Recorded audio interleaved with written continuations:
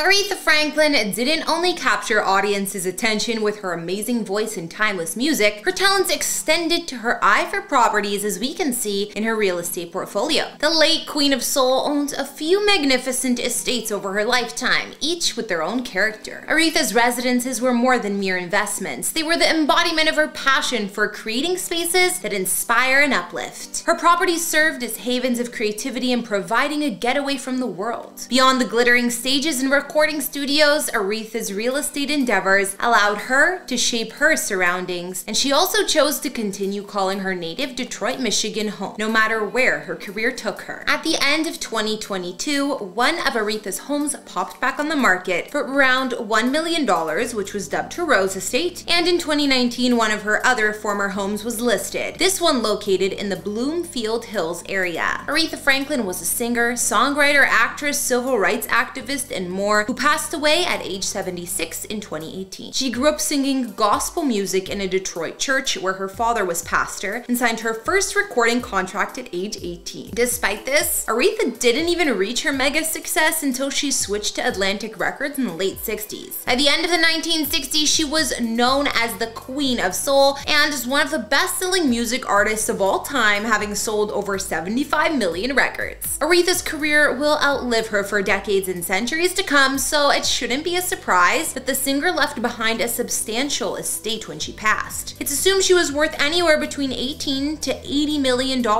but unfortunately she died without a will, leaving her estate in question. In 2019, one of Aretha's longtime homes came up on the market for $800,000, and then after being taken off the market, it returned with a respectable price increase to $1.2 million.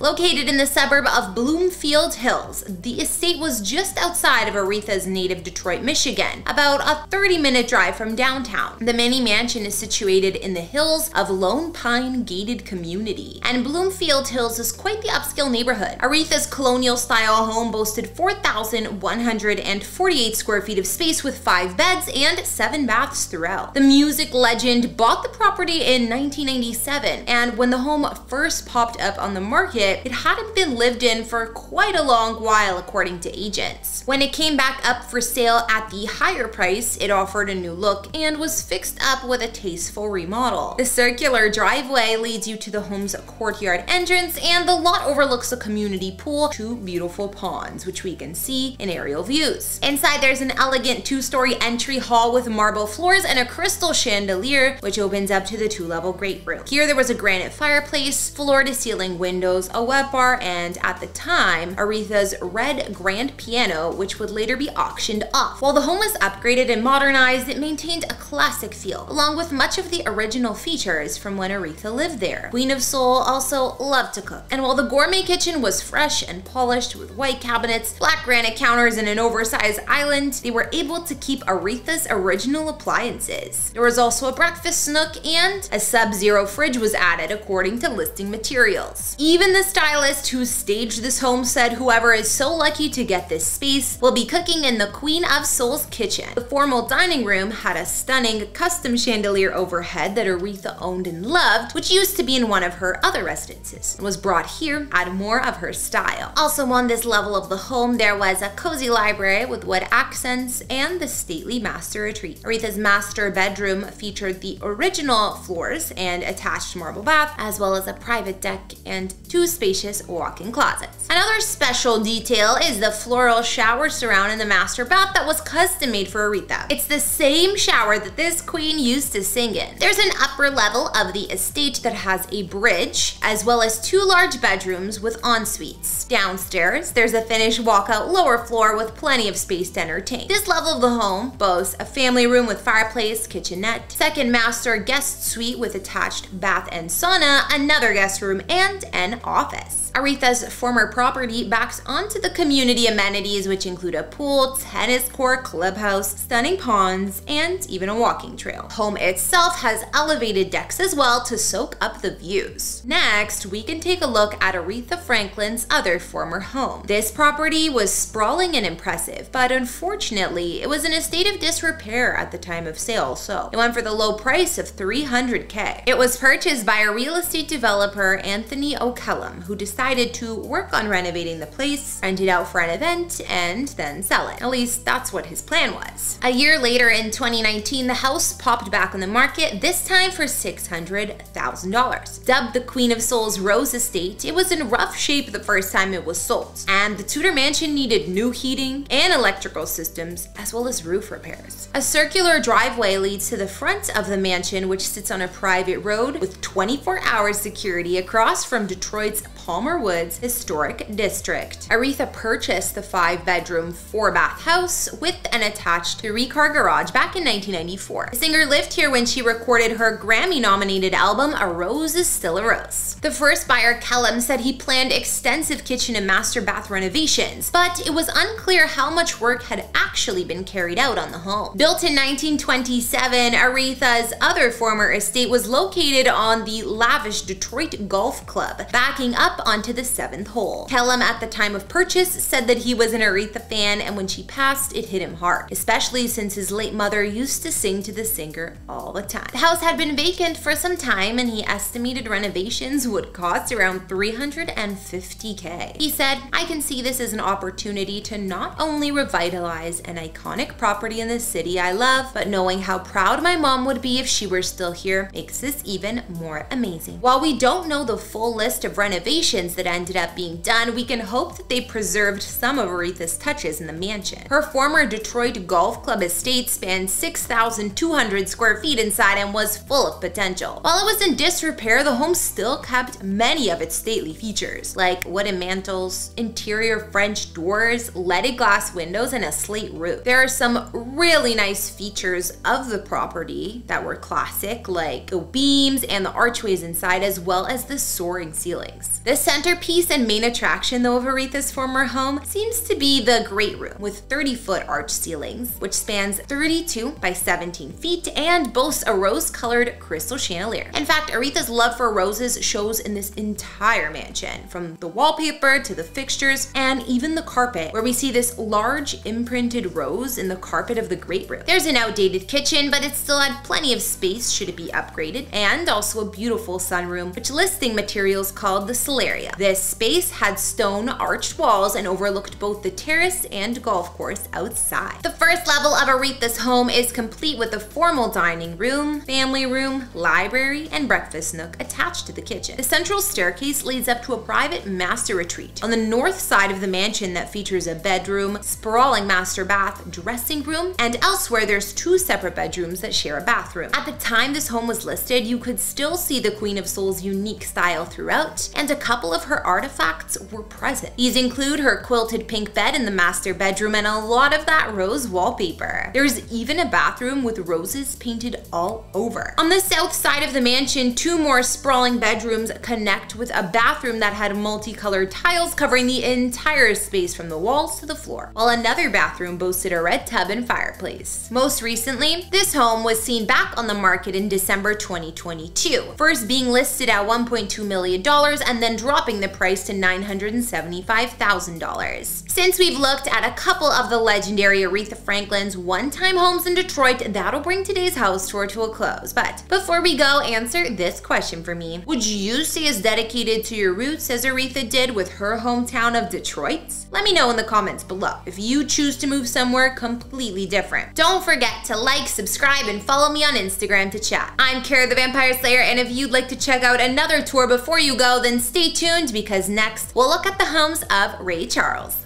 Bye! In 2019, a trophy property once owned by the late Ray Charles, often called the Father of Soul, came up for sale at about $10.7 million.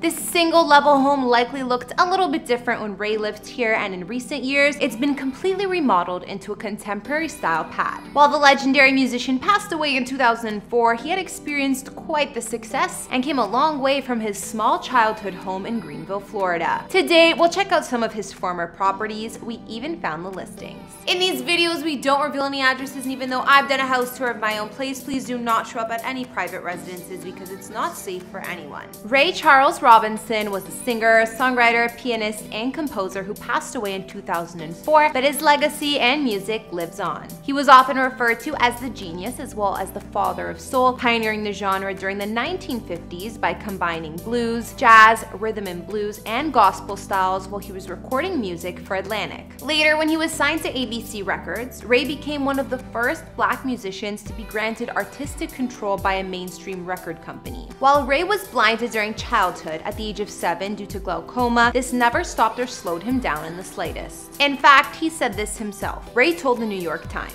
"I was going to do what I was going to do anyway. I played music since I was 3, I could see then. I lost my sight when I was 7, so blindness didn't have anything to do with it. It didn't give me anything, and it didn't take nothing." He had his keyboards marked with Braille and never once let his disability limit him. Charles' 1960 hit song Georgia on My Mind was the first of his top 3 career #1 hits on the charts, and went on to release hit albums as well. For his contributions to music, Ray received multiple awards and accolades, including a National Medal of Arts, and won 17 Grammys, including 5 after his passing in 2004. At the time of his passing, Ray's estimated net worth was said to be $75 million. He reportedly left most of his money in real estate to the Ray Charles Foundation, his charity that supports the vision and hearing impaired. Another chunk of his estate went to $500,000 trust funds he left for each of his 12 children. Hey guys, it's Kara the Vampire Slayer, and I'm bringing you another house tour here on Famous Entertainment. Be sure to hit that subscribe button and ring that bell. We post a new video daily. Today we're going to take a look at the Beverly Hills mansion Ray Charles called home before he passed away, as well as a few of his other properties prior to this.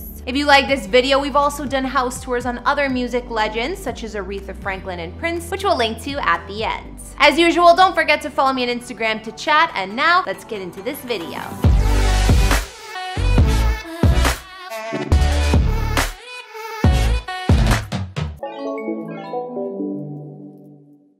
First, we'll take a look at the childhood home where Ray grew up, and it's a far cry from how he was living once he found success. His boyhood home can be found in northern Florida in a small town called Greenville, and it's still maintained and in excellent condition. Ray lived in this little house since he was an infant with his mother until she passed away while he was still a kid. The home was scheduled to be demolished in 2006, but was saved by the Greenville mayor, who at the time was actually a childhood friend of Ray's, and then it was restored in 2009. Now the home is a historic landmark for the town and a tourist attraction. A fence surrounds the property, and now there's a historical marker out front. Ray's childhood house was likely built during the 1920s, and it had no electricity or plumbing. There is a wood-burning stove, a fireplace, and a hand pump next to the house that supplied them with well water. When Ray was 7, he was sent away to a school for the deaf and blind, but returned to visit his mother for many years here until she passed away when he was only 15. Now, while we don't have much to go on for this next home, Ray used to live in this house in Leimert Park with his family back in the 1960s. This home was also shown in the film Ray, the biopic from 2005. There are no interior photos available of this house, but from listing materials, we know the house spanned 2,644 square feet of space with 4 beds and 3 baths. It's also estimated to be worth about $1.2 million in current times. Leimert Park is a neighborhood located in South Los Angeles, which was developed in the 1920s as a residential community and is full of Spanish colonial revival houses and tree-lined streets. Another one of Ray's former homes, which they showed in the Hollywood movie, was this mansion-sized abode he and his family upgraded to, located in the View Park neighborhood of Los Angeles. This home was located just northeast of the Los Angeles airport, and production managed to film the house just before the current owners were carrying out renovations. View Park, Windsor Hills is a neighborhood in South Los Angeles near LAX. It said that Ray had this home built in 1956 when he came to California from Florida, and more recently it was on the market for about $1 million.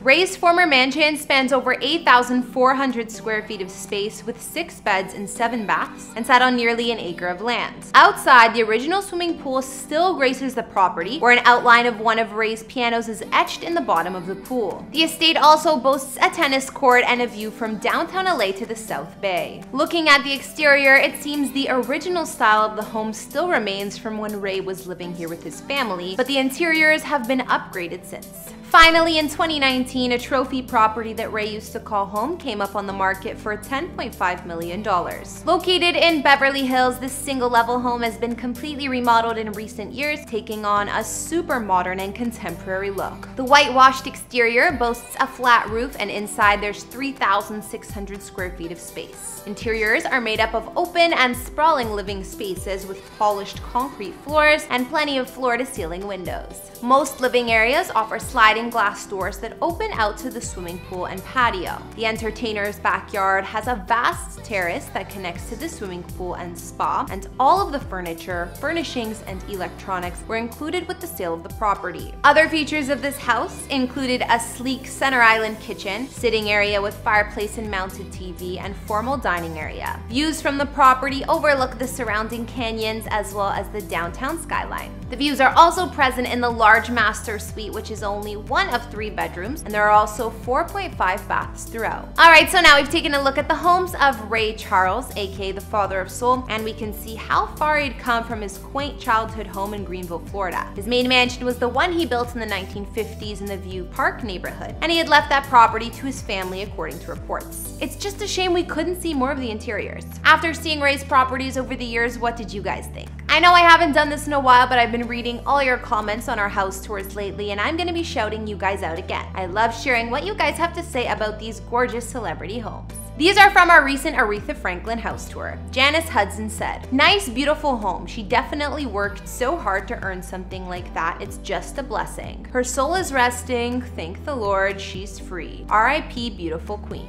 I agree that Aretha's homes were beautiful and the hard work definitely paid off. Then Gypsy Fire wrote, "Wow, she lived like a queen, well deserved." And finally, Shed said, "The classic look is exquisite. Now the pink look is a personal preference, understandable. It would have to go overall if I was a buyer. But some accents I really like, the classic red tub and the entryway." I too thought there were some things in Aretha's former home that would need to be upgraded and modernized, but there were also some eccentric features I would definitely keep. I love the classic look of her house. If you want me to shout out your comment next, be sure to drop one below and tell me what you thought about the homes of Ray Charles. If you haven't, go subscribe to my personal channel because I would love to get to know all of you better. We'll link you my latest video for you to check out. Alright. Oh my gosh.